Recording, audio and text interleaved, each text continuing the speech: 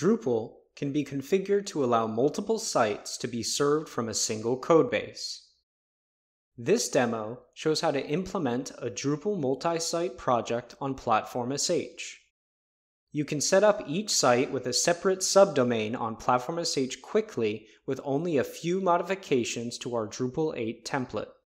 First, you can modify your routes.yaml file to assign a unique subdomain for each site. We're going to use the subdomains first and second for the two sites and reuse those names throughout all of the following configuration steps. Notice how each subdomain is pointing at the same application, called app, as its upstream route.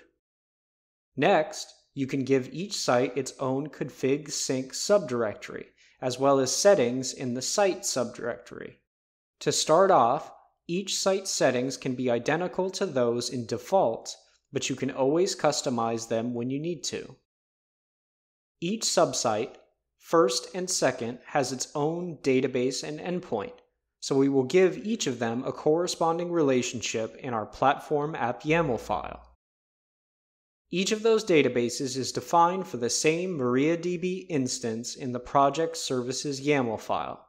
Notice that each database's relationship uses the service name DB, but then includes the unique endpoint defined for each of the two sites. Once we deploy the application, we can see that each subdomain contains its own separate Drupal 8 installation.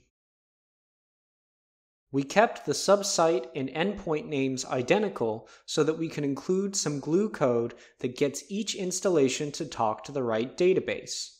While we did not cover that code in this demo, it's relatively simple, so be sure to check out our Drupal 8 multi-site template on GitHub for all of the details.